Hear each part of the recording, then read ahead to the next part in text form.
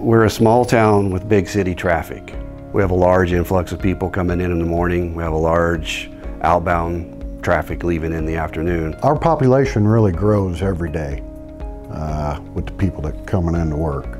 Well, at our busiest intersection, it'll be an average of 70,000 vehicles in one day. With video for vehicle detection, it's up in the air. You draw your virtual zones. You could place them wherever you need to. It's so much more flexible. And if you need to move traffic from one side to the other, it's just a matter of a click of a mouse. I would say complaints have gone down dramatically since we've introduced video detection with the communication, allowing it to come back to here.